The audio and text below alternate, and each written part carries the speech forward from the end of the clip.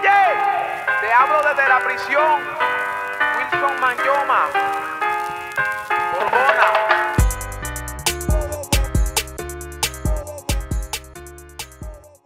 There we go, Masters of None Podcast, episode 161. And today is a very, very, very special episode of the podcast. So first, let's get some announcements out of the way before we introduce our guest. Shout out to Berto and Twiz that are not here today because why? If you notice, our set is different. Everything's a little different because we are remote today in Cape Cod.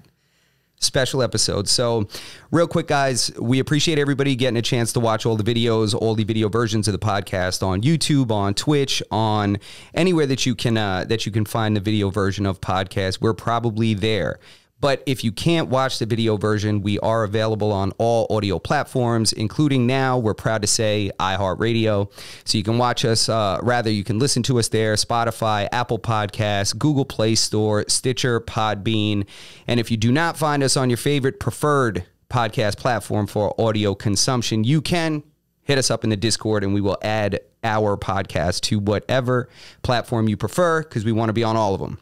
So without further ado, I would like to introduce today's guest. Very special person. In my life, anyway, I consider this man to be an inspiration, a mentor. He's going to get, yeah, honestly. And, you know, he's doing a lot. He's up here based in Cape Cod. He's got a lot of stuff going on from being the owner of one of the best restaurants up here, according to many publications. We're talking about Cape Cod Times.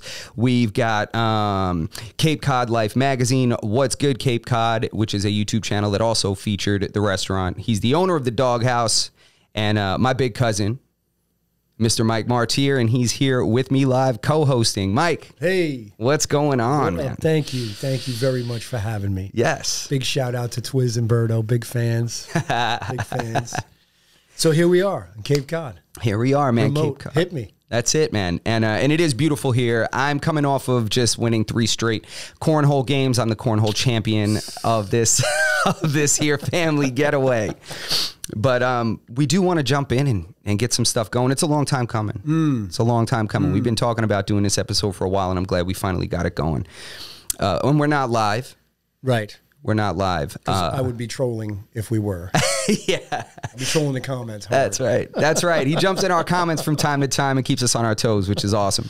So, yeah, I wanted to get a couple of things. You know, first of all, I did a bit of an introduction on you, but if you could just give us a little bit of an idea of, one, how you ended up here in Cape Cod, because you did grow up in New York. Facts. You know, so how you ended up here, and then also how the Doghouse kind of came to be.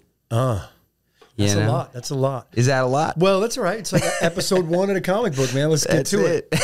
Got bit by the spider. So I was born and raised in New York City, Manhattan. Inwood, Washington Heights. That's the upper part of the island. Without getting into like the crazy, really long background, I have 36 years in hospitality.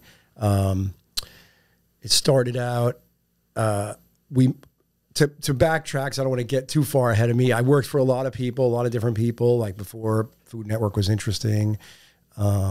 I'm friends with a lot of people that people know, like Gordon Ramsay and Emerald and all those cats. But I came up working at the James Beard Awards and James Beard House, where I met my wife. I worked at a lot of restaurants in New York City, Danielle, Le Cirque. I worked in Paris for a little while. I was Julia Child's assistant for about a year.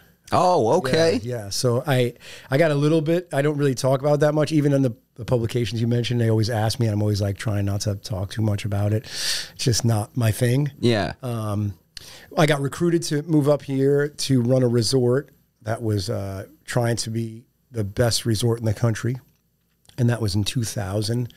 My wife and I moved up here. We ended up achieving mobile 5-star status in 6 years, which may sound like a long period of time. It's a long, arduous process to get there. Yeah.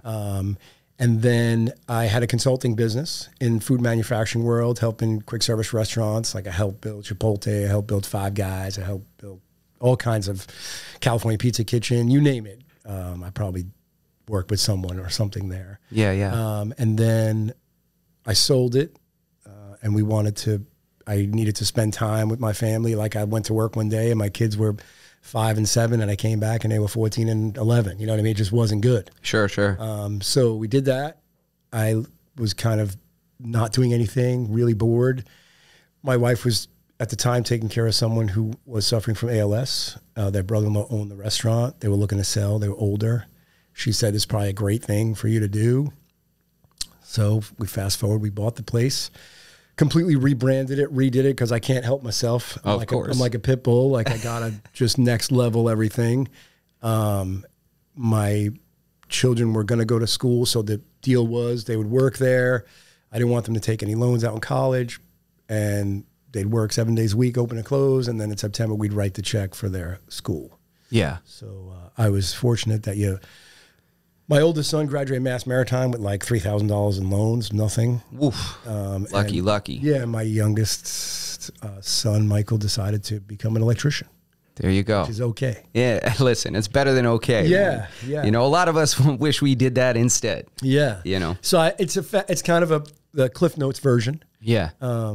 But we have owned the Doghouse for 5 years. Okay. And like you mentioned, this year we got nominated as top 3 family-friendly restaurants on the entire Cape. So it's a big accomplishment. Big shout out, kudos to my staff, because really they're the ones that make it happen. I'm just a facilitator. Yeah. At that point. So yeah, that's awesome. You see, and that's a rarity, and that's another reason that I respect this man is you know, he shares the credit, gives the credit where it's due, and he understands the concept of no business runs itself, and no business can run without good help. You know, so facts. I love that. So one interesting point about the Doghouse is it is seasonal, correct? Definitely. 110 days. Yeah. So what is that like, kind of? Is that, you know, when you have a seasonal business, number one, you got to make those months count. Definitely. Right? You got to, because that's got to get you through the rest of the year. Definitely. And you know, so is there downtime in between seasons, or is it constantly kind of like preparing for the upcoming season? You know, that's a loaded question. So there is some downtime. Obviously, we're not open. Yeah. To kind of work on the brand portion and the, you know, if you want to call it the success of the business, there was a lot of background work that had to be done. A lot of social media work, a lot of staffing, culture commitments is what I like to call it. A lot of issues with getting pricing lined up and getting contractual pricing with vendors, and if there's any menu changes, working on different menu offerings. You know, the trick with a really good restaurant mix is you want to take what I like to say, like SKU rationalization, which is all the products that you have in a restaurant. And then you do a menu gap analysis, which is all the offerings you have.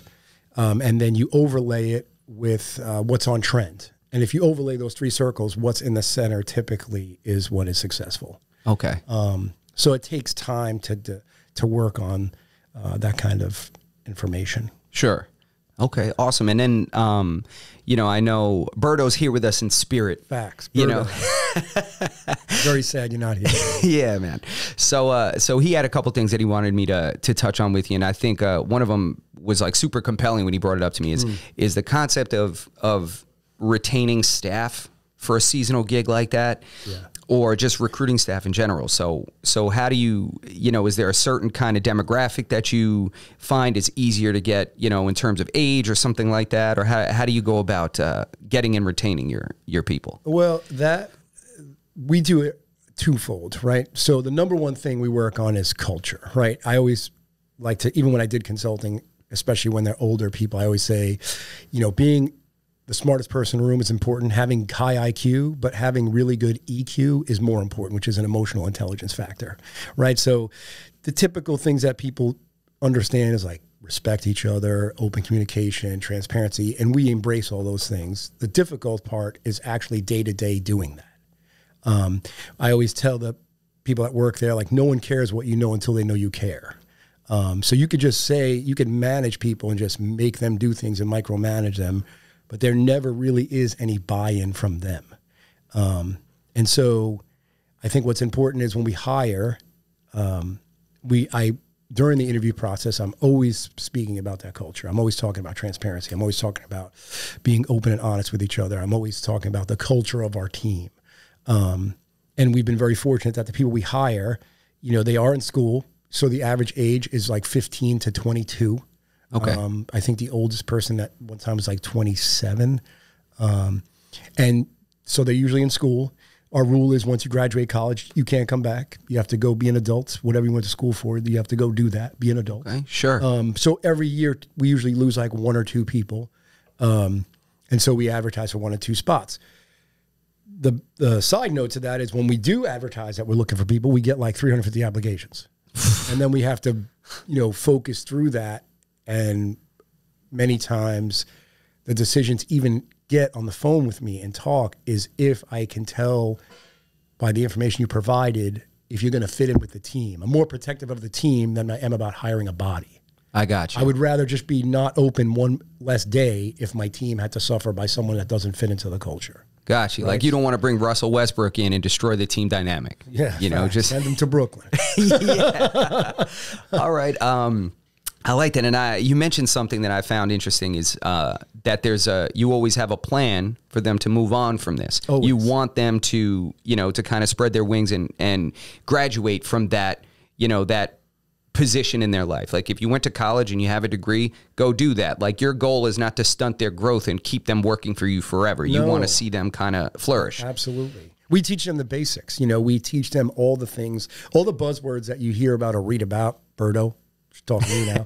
all them fancy books you reading out there talking about them words like determination and focus and purpose. You know, we teach all those things every day and day in and day out. And we tell them while we ask a lot of you here, these skills will transfer to anything you do in life, right? So, you know, we always say ease is a greater threat than to progress, because if everything was easy, you'll never really truly progress, right? To get bigger, to work out, you lift weights. Sure. To do jujitsu, you got to roll. That's just how it is. There's no other way around it. And so the managers that we have now, they know from me, like you have to lead from the front. Trains have to pull. They have to pull everybody with them. And that's how we get buy-in in our culture. They know that everybody there is an important cog in the rest of the team and that no one is slacking there. It's like managing a pack of wolves. You know, they kind of self-manage themselves. If in the entire time we've owned the Doghouse, we've only had to let 2 people go. Wow. And both of those people, I asked them if I could help them find a job. They just don't fit with us. Sure. Doesn't mean they're a bad person. Yeah. I know a lot of people. I'd love to help you get a job. But you can tell right away that the culture sometimes just doesn't fit. Maybe it's just too much, or maybe in your life right there, you're just not willing, or you don't see the other side, you know, the forest for the trees, so to speak. You don't see the lessons that we're teaching you. And sometimes you don't have to. Sure. You just have to, we have to get you to just buy into it. Yeah. Yeah. All right. See, that's, man, I just love that philosophy. Just that you're, it's almost like, it makes me think of like the Hinge app. You know how like Hinge is like, it's designed to be deleted. Right. You know what I mean? They want you to move on from that. They want you to move on. Like we do different, you know, when everybody starts at the same level, and the way we do it is you progress to the next station once you've mastered the previous station. The other side of that coin is once you get to the next station, we give you a raise. We tell them if you're in a job and you're doing a lot of work and you have to ask for a raise, that's a red flag. Yeah. It's a very simple equation. You do more, you should get more. Yeah. So that falls on us. So a lot of guys, they know that. Some guys will get 3-4 raises in one season in 100 days because they've progressed, they've mastered and moved on. Some people are happy at the station they're at, and that's fine too. Sure. And some people maybe only go 1 or 2 stations, but they're always given, I'm always pulling them aside. I'm like, hey, great work. You're going to be starting this. After a week, you're going to see a raise in your paycheck. So, and they see it. Like it's live. It's no. Yeah. No phony, no BS. This is a drama-free zone. Yeah. All right, cool. And I remember that I had heard you, we had discussed previously kind of an employee, employee of the month kind of thing that you guys do, and it's almost like a 360 review type of deal. So the managers get to nominate someone every month, like whoever they think is the hardest worker, and then it's on a whiteboard, and then all the other workers get 1 vote. So if you win, it's actually you being recognized by your fellow workers that you are working hard. Gotcha. And then what we do is what we give you is something very specific to you. So one of the lessons we teach the managers, again, no one cares what you know till they know you care. We try to find out what they like to do outside of work. And then no one knows what the prize is except for me. And then it's always appropriate to that person's interests. For example, one year we had a guy who was a big gamer and we bought him an Oculus. Nice. Just recently, this new guy, Will, overwhelmingly won, like, I think everyone's vote except for one. And he's like a serious math nerd. So I bought him a 3D printer. Oh, nice, man. Last year, someone plays golf. We got him golf clubs. Like, they're over the top prizes, like way beyond. We're not like, here's a $25 gift card to Dunkin'. Good job. That's just whack. Or here's a mug with our business logo on it that we got from Positive Promotions or whatever. Nobody wants that. And even the person giving that in any situation knows that that is just whack. Yeah. You know, and so, you know, we're top to bottom to top, culture driven. Yeah. Every aspect, every angle of it. And, you know, the staff knows it. And I think a lot of times people treat staff like they're idiots. Yeah. Like they're smarter than them. Sure. And regardless of the age, they're not. No, they're not. They're man. just as smart as you, if not smarter. Yeah, man. You know, it's like going and, you know, you underestimate the white belt. Meanwhile, the white belt has like a better mount escape than anybody in the room. And it's just this one thing that he's solid on, you know. And I think that respect translates in during their work period, because obviously we're very busy. Yeah. It's not, you know, deep in it. It's not a difficult job, but it does require an intense focus when it's happening. Yeah. And I think that because we have a respect with them and because our culture is very transparent and open, they know that when it's, you know, when the set calls, you expect it to rock. You know what I mean? They know when it's time to go, it's time to go. Yeah, for sure. And they're willing.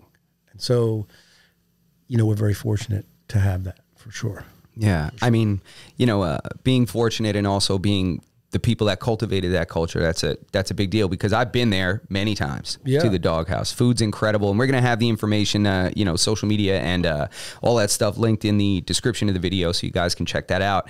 But I've been there and I don't see unhappy staff.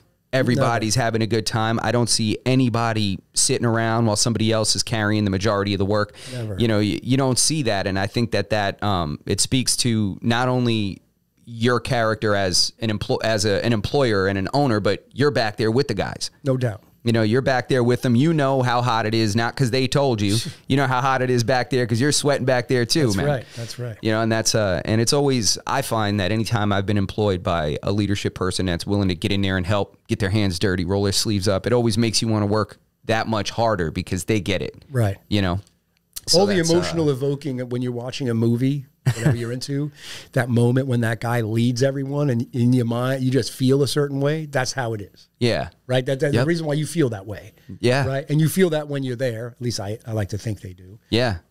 If they didn't, they wouldn't execute. So I have to believe that they do.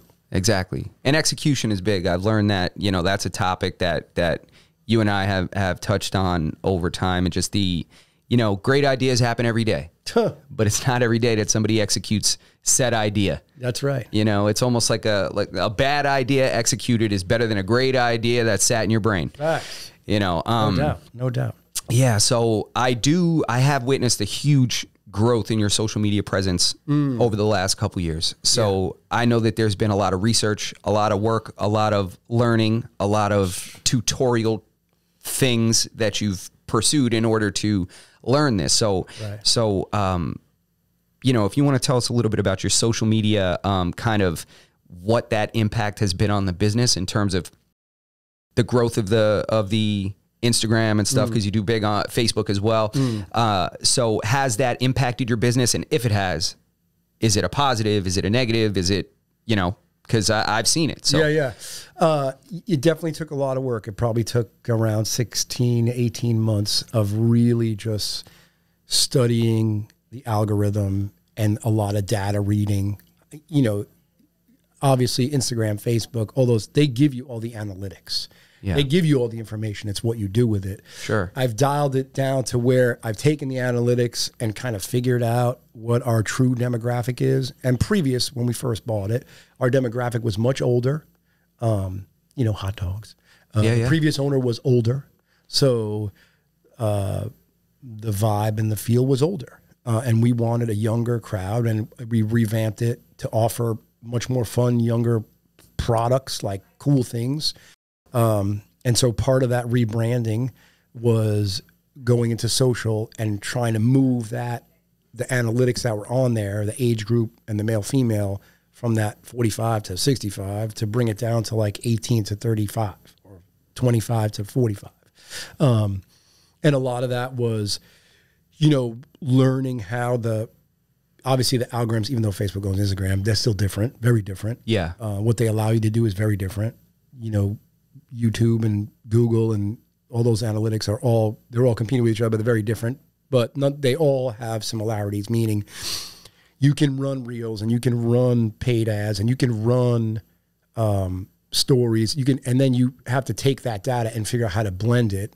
And I've gotten some really good traction learning when these certain things are run together, or how much time is in there, meaning the time zones that we post.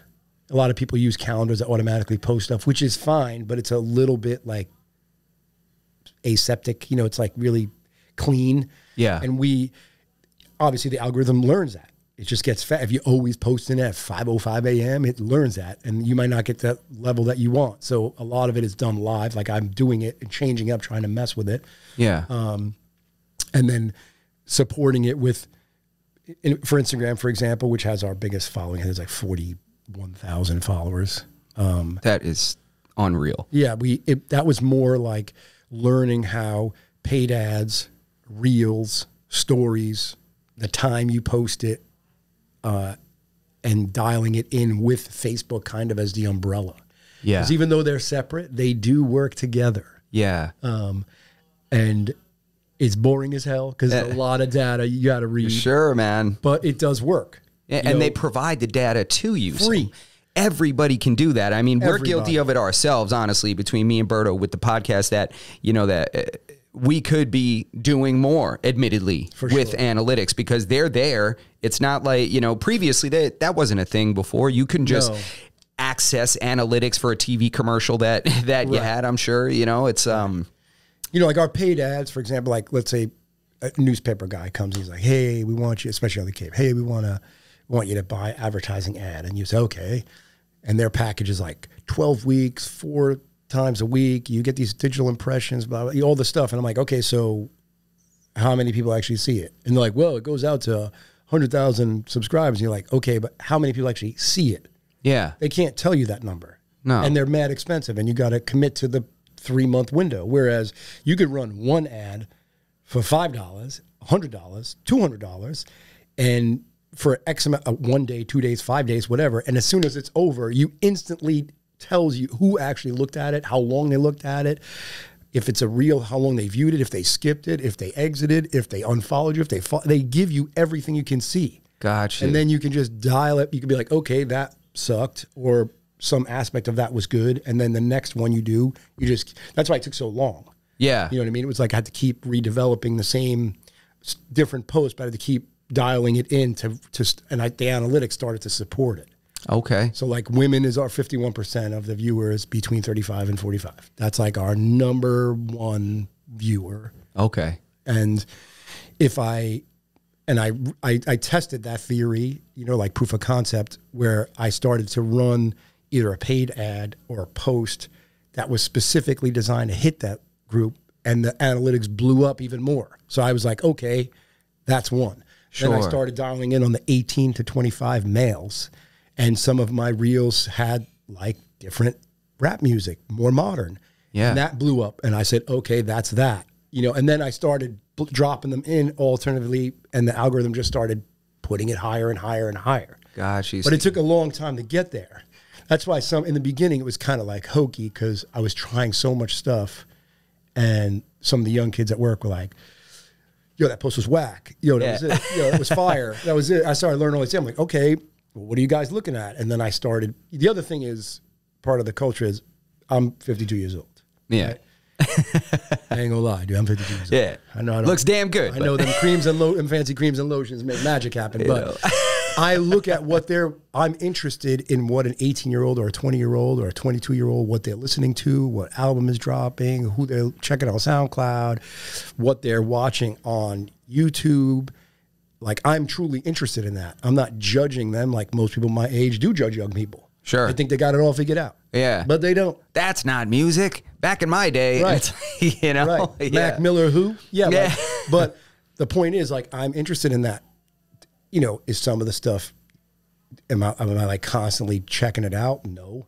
Do I like Kendrick Lamar? He's okay. Yeah. But ask around how many 52-year-olds even know that Kendrick Lamar is. Yeah, that he exists at all. You know, and I can walk into a party and I can sing the Eagles too. Because I'm 52. So, but the point is, a lot of that stuff is I take it into consideration when I'm doing posts because it's appropriate to the social. Yeah. Meaning Instagram is appropriate. TikTok is a different demographic. Facebook is, you know, where people who just learn about social go to die. But beyond that, you know, that it's still important for your business. You still need the traction because Facebook and Instagram, they all work together. Yeah. And so it's taken some time. Yeah. I'm not like perfect at it, but it's definitely gotten better, obviously. Yeah, but you are good. And I see the posts and you put time in these posts. I mean, there's some of them are funny. You know, yeah, some are funny, some are dead ass serious. You know, dead serious. You know, sometimes you're out there straight up. I saw one you did the other day where it was just all about supporting your staff. Like, you know, do not come here and be mean to my staff. Don't be rude to my staff. Yeah, like, man. you know, and I thought that was, I couldn't imagine another business that would be willing to say, hey, listen, my staff matters. They're important to me. And they kind of matter just as much as the customer. Like, so they are number one. Yeah. People say the customer's first. That's a myth. Yeah. Right. You're in any business. Let me say this to everyone out there. The customer is important, right? It drives revenue and growth. You need to have a transactional experience, but that doesn't happen without your staff. Yeah. I don't know why that's even so hard to figure out. Like, if you mistreat them, if you disrespect them, if you don't hold them to a higher plane, then you should not be surprised when your customer gets that same experience. That's how it works. Yeah, man. There's really no other way around it. No, and again, man, this is it just speaks to the culture, and this is why you get people, you know, that are willing to that they are giving you the buy-in, you know, sure. as an employee. I mean, we just had a talk the other night, like right around the fire, about, you know, working in places where you know, the manager will come out and just humiliate you in front of the customer, even though the customer may be 100% wrong with whatever they're claiming or whatever they're requesting. And there's so many business owners or, you know, or in my experience, at least leadership figures that are so quick to just kind of take the customer's side without even hearing the scenario. And it's like, listen, really, you're right here. Right. You know, we empower them. We empower them to make a decision that's appropriate to the situation. If it's not what we would have done, we wait till after the shift and say, hey, we probably wouldn't have done it like this. We do it like this.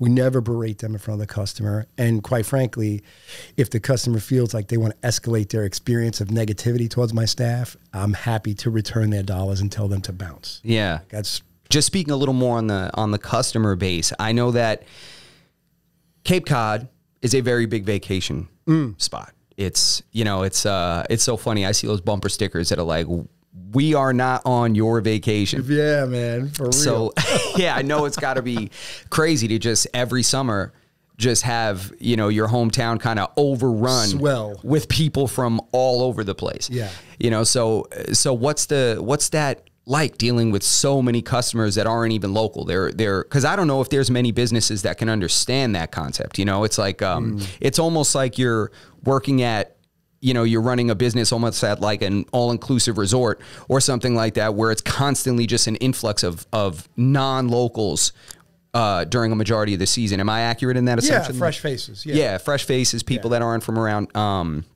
So, you know, is there anything that you notice that's a little different about that versus, like, you know, the tail end of the summer where it's probably a little more local. Local summer, we call it. Yeah. Oh, that's right. That's right. Yeah. Yeah. Local summer in September. Do you notice anything like that, or do you know, is there anything really to take away from there? Yeah, I mean, you could definitely tell when it changes. The expectation of the customer changes because they come from, you know, a different city or whatever, different state, a different country. Yeah. We kind of are able to combat that just by staying consistent. Sure. You know, we're consistent. We put the product out that's consistent. So do we match or exceed their expectation? I think so. Sometimes, not always. But what their demand is can definitely dramatically change. Okay. Definitely dramatically change. Yeah, I'm sure it's got to be pretty different dealing with like a local person versus like some guy from like the middle of Brooklyn or like the middle, you know, where it's high pace and it's fast pace and they're like, listen, I want they're used to getting their chopped cheese, you know, I'm used to getting my chopped cheese in like 5 minutes, you know? Yeah. We say happiness is your reality minus your expectation. Yeah. I love that, man. So, I also wanted to ask, like, you know, while we're touching on this, like, what is there a huge seller that you have there, like the number one item people buy? Like, is there, because I meant to ask that before. I'm like, what would be the big seller? Because I know food or drink, because there's two categories. Yeah, true. How about drink wise? Because you guys do actually have you guys serve alcohol. We do, beer and wine. Yeah, beer and wine, which is big because you know, as far as I know, there's not many outdoor seating areas, majority that have that kind. We're the only one. We're the only one on Cape that was awarded a beer and wine license with no indoor seating. Look at that. It was definitely a challenge to deal with the state to try to get it and the town. Sure. And we've had 0 violations since we've received that. I would say our number one seller of drinks would probably be our Frosé program, which is out of control. Yeah. So stands for frozen rosé, in case y'all don't know. Yeah. So anybody that doesn't know, this is like a rosé Slurpee. Yes. You know, it's like a rosé and slushy. We have different flavors and we flavor it differently, and we do crazy kooky stuff, strawberry watermelon. We do a hard lemonade. Nice. We do a strawberry lemonade. We do what else do we do? Cucumber. We do all kinds of weird. That's right. Flavors. Yeah. And we sell them in, you know, 16-ounce pouch like a adult Capri Sun. Nice. We sell in a 32-ounce bottle. And we sell a 64-ounce bottle. You know, we call that the Uber bottle. Yeah, yeah. And that's a lot. Half a gallon. The Uber bottle. Yeah, you're going to make some friends. But that's probably definitely our number one. But we don't sell any major common brands beers. Yeah. We only serve, you know, local on the Cape breweries or just off Cape breweries. They're very small. We don't do any Budweiser, no Bud Light, no Heineken, no Miller Lite, none of that stuff. No Chickalobe. We don't sell none of those things. That's it. Chickalobe. If you want something light, we have it. You know, we have like hard seltzer. You know, if it's under 5% ABV, we can sell it. So we have like, you know, vodka sodas that are like 3.5 and nice. Like refreshing. We're not a watering hole. You know, you bring your family there. You need to take the edge off. Kids run around acting crazy, having a hot dog. You could have one. Yeah, yeah. Yeah, and we definitely don't have people just hanging out. Yeah. It's not that kind of place. Good. Which, you know, keeps all the craziness out. Exactly. You know what I mean? Our number one food probably is like our West Dennis dog. The West Dennis. And what's on the West Dennis? Remind me. It's mac and cheese, fried onion rings, bacon bits. Somewhere buried in there is a hot dog on a bun. There you go. My personal favorite to bring New York here was the Reuben Dong, which I know is your favorite. Oof, you know how I feel about that, man. So that thing's pretty tasty. Yeah. Pastrami cheese, kraut, Thousand Island. It's pretty tasty. Yeah, that is delicious. I had I had the 4th of July the other day. Nice. Which is good. Coleslaw. Oh, yeah. Fried onion rings, barbecue sauce, bacon bits. Bacon. Yeah, we definitely don't have anything normal. You know, we have over-the-top fun products, summer products, things that, you know, younger demographic would like. You can still get a plain dog. We're cool with that. Happy to sell you a plain dog burger. Yeah. Got those. We also have like fun things. We have like loaded tots, like loaded fries. Things that, you know, like our pork carnita fries has like pork carnitas and pico and guac and chipotle aioli, like all in one box, and it's massive and it's a meal for 3 people. And people love it. Those truffle tots are bomb too. Yeah. Tots are a thing, man. Tots, they are damn good, and they're consistent, dude. Yeah, every time. They are consistent. I have not. That's something I got to say. Every time I get something from there, it is on the money. And you've probably had it from every single time you've been there. It's been cooked by someone else, which is crazy to me. Right. You know, that's crazy to be able to have that consistency. It reminds me of a franchise restaurant. You know, that's got it so dialed in that even when they pop up new locations, those new locations make it the same way. Exactly. That there's no deviation from the expectation of what the quality is, the preparation, the presentation. Right. And I had a lot of experience in my previous life doing that. And that was always the success that I noticed. Like, you go to Five Guys in New York, you go to Five Guys in Wisconsin, you go to Five Guys in Florida, it's the same burger. And I started with them when it was like 9 locations. Which is now crazy. 1,850 locations. That is and everyone serves the same exact burger. Yeah. So, yeah, that's nuts. I know, you know what, man, what I wanted to, I know we already kind of strayed away from your background and stuff, but one of the things that I find over the top is some of the work that you did in Vegas. Yeah.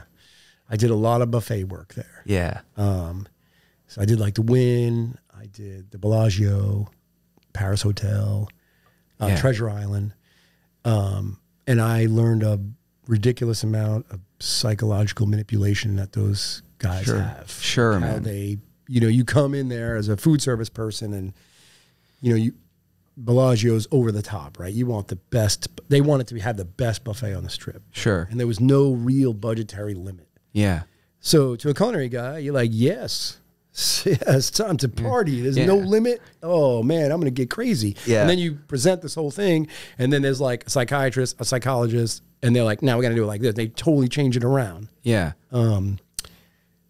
Based on how they want the customer to move. Yeah. Like, they create the reaction. Yeah. Like, I had no idea when I was out there, but did you know that the average person can only eat about 1.5 pounds of food?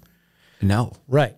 So all the expensive stuff in the back, all the mashed potatoes in the front. If you all go to Vegas, look at those buffets. That's how they're set up. Yeah, you ain't gonna get the crab legs in the beginning. By the time you get there, your plate is full, and it's on purpose. You know, granted, there's those guys that go and get another plate. You know what I'm talking about, Berto? Yeah. Go get a second plate and go get the good stuff. But they definitely changed that. And that I was out there a lot, like probably 4 or 5 times a month, and I'm not a gambler. It was like you really got to see kind of like the madness of human nature and how they have the ability to manipulate that. What I find so crazy about this is that I went to that resort, to that buffet at the Bellagio way before I knew you had anything to do with it. I went there. We went to Vegas for my buddy's bachelor party. I'm going back like, I don't know, 15 years, something like that, you know, and we went there and that was, we weren't even staying at the Bellagio, but we ate there every damn day. We were staying at the New York. Yeah. Another crazy buffet. Yeah. So, and the Bellagio was crazy. When we went there to eat, man, I couldn't believe it. It was mind blowing. And then when we were just chopping it up, when we were in Puerto Rico, when we talked about it, and we just touched base on this, and I was like, wait a minute, what? I was like, you did that buffet? It was crazy to me. So I just, that question was for me. Yeah. You know, you know, so also another thing when it comes to business, especially over the past couple of years with the schmemic going on and, you know, and all of the, all that craziness that increased the cost of virtually everything. Yeah. You know, how was it doing, you know, like what's it like when because you have to adjust pricing, right? You have to adjust pricing. We didn't for 2 years. So you didn't? We didn't raise our prices. So you kind of ate the, you know, the cost, the extra cost. You guys kind of took that on the chin instead of kind of passing it off to the customer or? We, you know, because my previous background had been in manufacturing, I had a lot of contact with guys that are higher up in manufacturing, like guys at Tyson and guys at Smithfield. And it was legit. Like anybody out there who's denying that, any of that, you know, it was just people getting greedy. Sure, there was definitely some of that, but there's only so much elasticity in the pricing. You know, if you logically step back and think, if there was a restriction on the ability of people being in a building, then imagine a kill facility, and I've been in every one in America, pigs, cows, you name it. You need a certain amount of bodies to do it. Like Smithfield, who I was the director of culinary for Smithfield, is the largest vertically integrated pork producer on the planet, right? They kill 18 million hogs a year, and that requires a lot of bodies. Oh, yeah. So if there's restrictions and bodies can't go in there, animals can't be killed.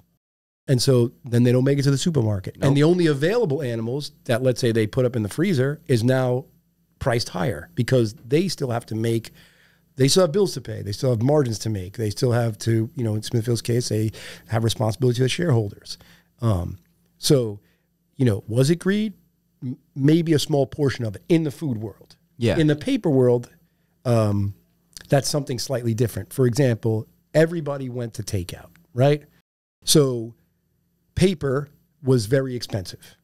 So takeout to-go boxes is made from wood pulp, right? So wood pulp comes from wood being manufactured to build houses. Yeah. Well, if houses aren't being built because of what was happening and they weren't allowed to be on site, then the wood pulp isn't being made, and the only little bit available wood pulp to go to the paper manufacturer is now more expensive, right? Supply and demand. Huh? Exactly. Yeah.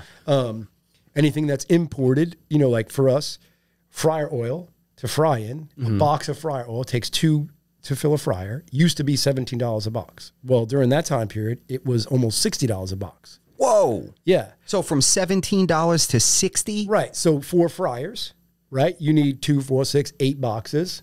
Used to be 34, 34, 34, 34. Now it's 500, 600. And we replace our oil every 4 days. And so does a lot of other restaurants on the Cape. So palm oil, which is the main ingredient to make fryer oil, is produced out of India. Well, there's also a byproduct that India uses to feed their very poor population. And the president of India was like, I'm not exporting it anymore because I got to feed these people who are now not working. And so what's available is now more expensive. Again, you want to fry something, you need to change the oil. You can't use one fryer oil for the entire season. It just doesn't work that way. So did we eat it? You know, from a margin standpoint, yes, we definitely ate. Let's just say the margins weren't where they could have been.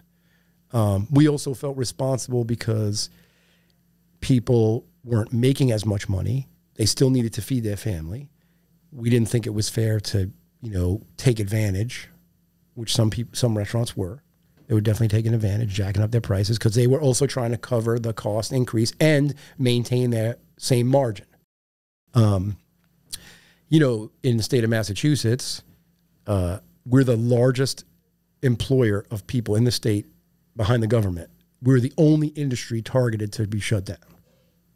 Out of all the industries, like you can still go to the supermarket, you can go to Home Depot. Yeah. You can go to the liquor store. Yeah, facts. Yeah, but restaurants got targeted. So all those workers, you could talk all you want about stymies and all that, and they were getting money, but they only got one check. They weren't getting it every week, and there's a lot of people that got unemployed. Yeah, and they still needed to eat.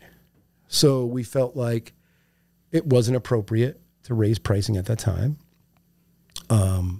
We were 100% committed to our employees at the time. Nobody got laid off. Nobody, even if we did $500 in a day. Yeah. We just made payroll. We just paid them.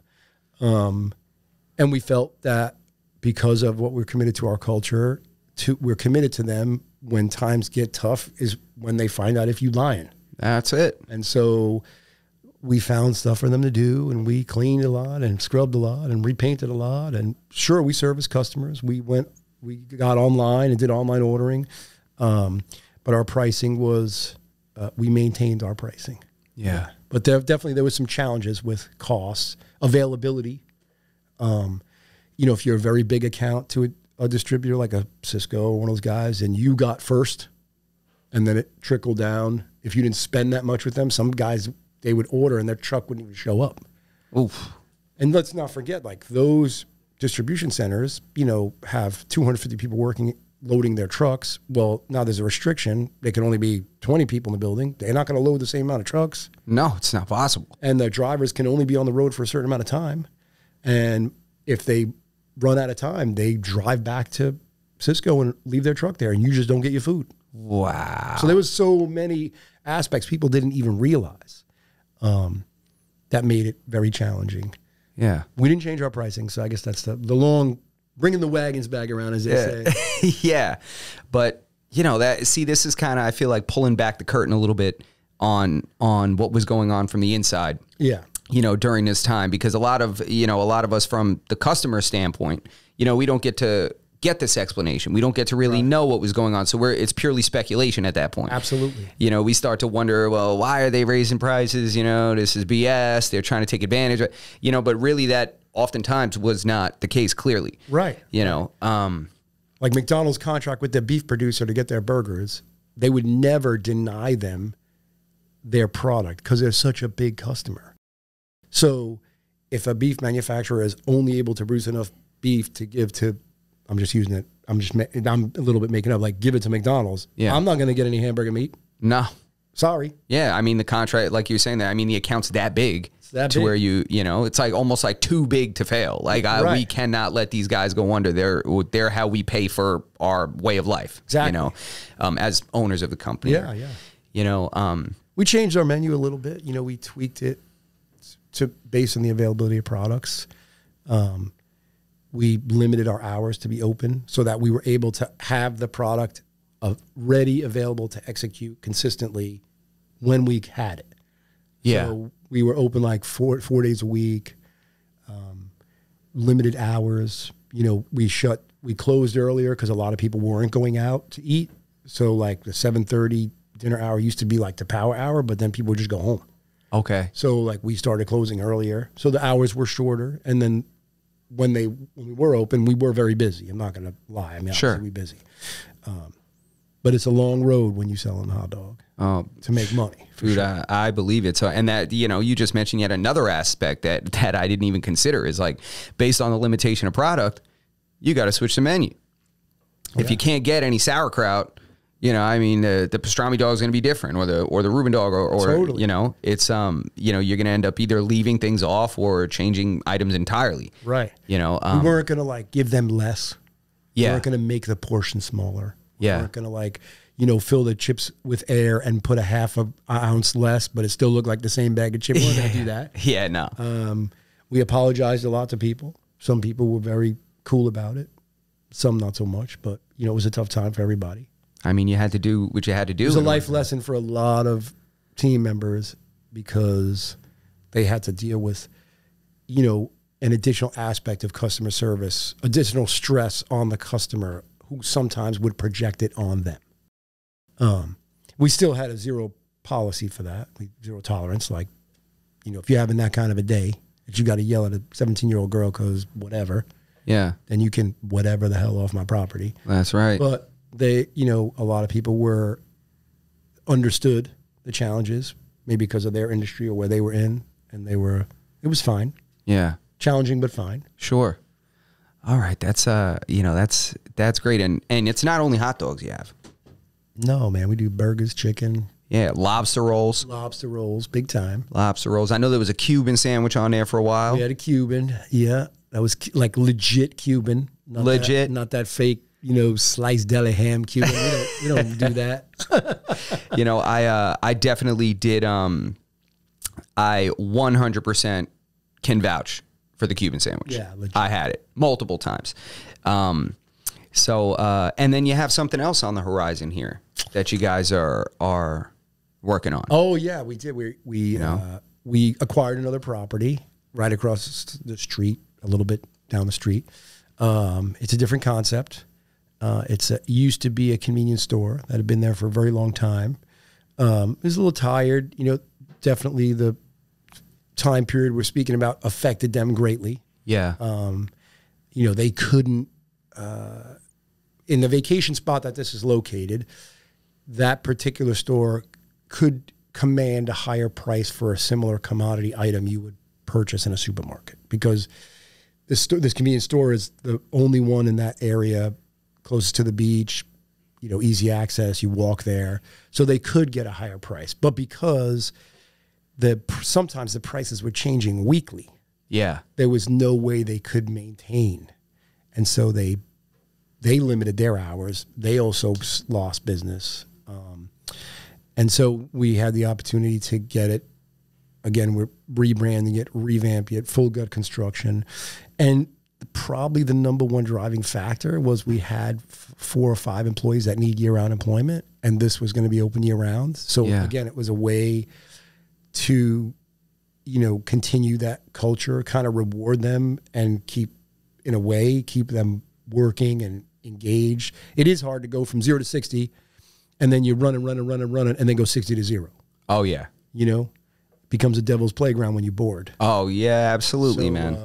That was definitely a driving factor. We also saw an opportunity to kind of revitalize that particular business and provide a service to a lot of the customers that do come to us. Obviously, we used to patronize them. And so we felt like we could rebrand it, make it fresh, new, provide a service to an area, expand the seasonality of it. Our employees benefit from it. We have some really interesting employee benefits. Okay. Like one of the publications that wrote about us is one of the things we have in this new venture is we offer similar to a 401k matching, which we do offer, which is crazy, right? Selling hot dogs. We offer 401k matching, but what we do is a program there's a big housing issue on the Cape. So a lot of places need workers. They need landscapers. They need plumbers. They need electricians, and they can't afford to buy a home on the Cape. That's a sidebar topic, which we could review if you want.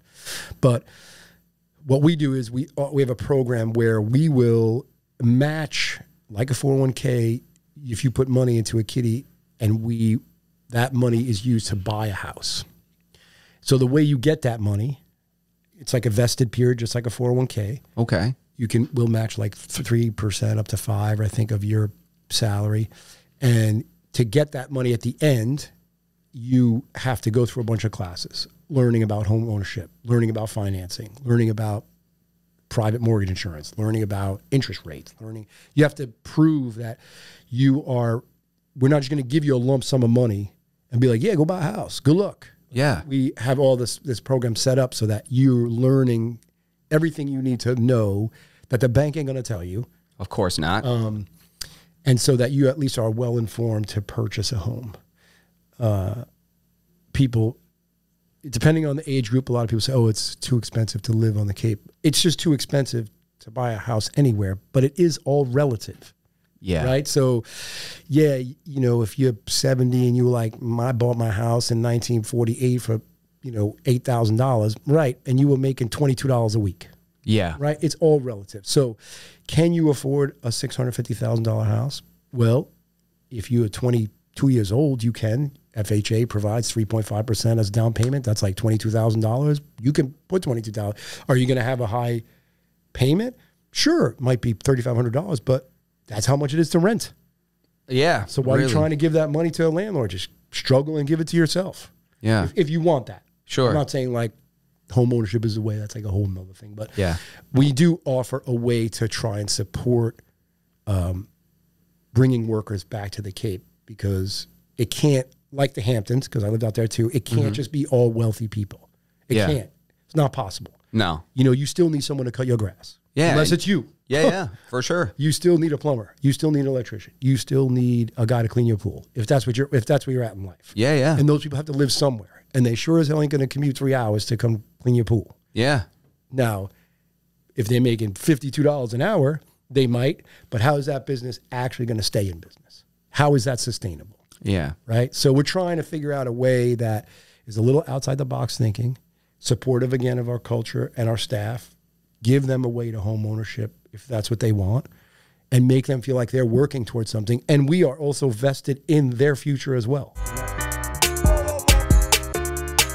All right, so we got one more question coming from Mr. Berto remotely. So he wants to know about, how you go about managing expectations. So by managing expectations, we're talking expectations of customers, expectations of possibly yourself, and staff, So how do you, is there a starting point? How do we go about that? What would you say? Well, initially I would always say, like, when you say managing expectations, that's something that's personal, right? Yeah. It's like an opinion. Okay. Right. So you can always over expect and be disappointed. But the other side of that is, I feel like for us, me, I notice that people will rise to the level of expectation you put on them as long as it's consistent. Okay. Right? You can never deviate from the consistency. The customer expectation is kind of easy. They're expecting a transactional relationship, and we're actually trying to form a relationship with them. So the expectation they come is like, I give you money, I want food. We completely flip that upside down, and we like get personal with them a little bit. Some people don't want that, but that's fine. But I think for me and Berto, for you, maybe, it can be fueled with disappointment, right? Because you put this on yourself, you put this weight on yourself, like you have this expectation of X, sure, and then you don't hit it, and then it's fueled with disappointment. And so I think that I always go at something like with a really high level of what I want to do, how I want to execute something, but I kind of taper it a little bit with what's executable consistently. And then that's how I reach that expectation. So like when we bought the business, I knew I wanted it to be this. Like I don't know what the right word, I don't want to say like I want it to be this successful, high revenue generating thing. It's not what I really wanted. What I really wanted was I wanted to create an environment of a culture that would change the workplace, that could be repeatable in any industry. So to do that required me every day to be consistent with that. I always am fully committed to that. That's my starting point. I start with committing to the culture. And then I see the fruits of that. It takes time, like the mustard seed, it takes time to grow, but it happens. And then because I have issues, I have to raise that expectation again. I have to go next level. Of course. But you got to taper it with, you have to be ready to be disappointed. I guess what I like to say is there really is no bad failure, right? You guys are doing a great thing out there, podcasts and getting your message out. I love that. And you put a great product out and it's consistent, and the innuendos and all the little things that are happening behind the scenes that no one knows about. Sure. I think the challenge there is you should try new things. You should try things differently. You should just try everything, taste everything you can. Yeah. And the expectation is if you put that heavy weight on you and you're constantly carrying it around and you never really get it, what you want, then you're just going to be disappointed and start kicking rocks and just be upset. Yeah. So I think managing that for me is I pick one thing and I'm dialed in on that all the time, every time. For me, it's culture, employee culture. That's my number one thing. I never will deviate from it ever. Okay. And so I think that it's kind of long-winded, Bert. I hope you got something out of that. I hope you got something out of that. Yeah, no, I honestly did. I mean, that's a great point. You set the expectation based on what can be replicated and what can, you don't want if you set an expectation to be something like, I'm trying to sell 4,000, hot dogs by 12 noon. Right. That's something that can't, if you ever did that once, bravo. Sounds damn near impossible, but is that something that you could do consistently to create an expectation out of that? Right. Can I do that? And can I teach another person to do it also? Yeah. True. And that is where it's at. I'm happy to sell one. Yeah. If that one is exactly made the same way 1,000,000 times, one. Yeah. We'll get to the 4,000. Sure. It has to come. It will come. Yeah, yeah. But you have to just do one. Yeah. And can you, teach it to someone else if that person finishes school and moves on? Because now you got to start over again. So it's not like you're teaching one person, one time. Right. You're teaching that person and then teaching their replacement and teaching their replacement. Exactly. The number one ingredient in our kitchen is effort. That's the number one ingredient in our kitchen. We require that effort. Damn, I love that. The number one ingredient in our kitchen is effort. Hands down. Damn, I think we can end on that. That's merch. Yeah. You heard it here. You heard it here first. Listen, Because, you know, man. Thank you. You're the man, dude. I don't know about that. Come on, man. I appreciate you being on here. I appreciate you allowing me to set up in this beautiful sunroom of yours. Yeah, and, man. Thank you. You know, and coming by to see you. And I hope everybody enjoyed the podcast. It's this episode will be up very soon. You know, 161? 161. Nice. Episode 161. This is our third year. Yeah. So episode 161, Masters of None podcast is, you know, this is not live, but I will premiere it. So we'll present as though nice. It's a live video in a sense. I'll put it on all my social. Yeah. Awesome. You know, we appreciate you for that. And guys, anybody that's watching this, give the video a thumbs up. Make sure you subscribe to the channel. Hit the notification bell so every time we have a premiere of a video or we go live, you don't miss an episode. And you can check us out, as I stated in the beginning of the podcast, on all audio podcast platforms, from Spotify to Apple Podcasts, Google Play Store, and we are now on iHeartRadio as well, Podbean, Stitcher, anywhere that you consume your favorite audio podcast. And if you don't find us on that podcast, jump in the I'm sorry. If you don't find us on that platform, you can jump onto the Discord, which will also be linked in the description. We have a lot of different, you know, subcategories on there, so people can suggest topics for us to discuss. They can post stuff for us, memes, videos they want us to react to, things like that. And you can also stay up to date with how the channel is doing. So thank you to my co-host for the day, because a little more than a guest here, co-host, my cousin Mike, owner of the Doghouse, and we appreciate you guys. So that's it. Twiz and Berto, I will be back soon, and we will, you know, do this again maybe. Maybe. All right. Thank Appreciate you guys. Of course, man. Come on, guys. All right, that's what we got. Masters of None podcast, episode 161.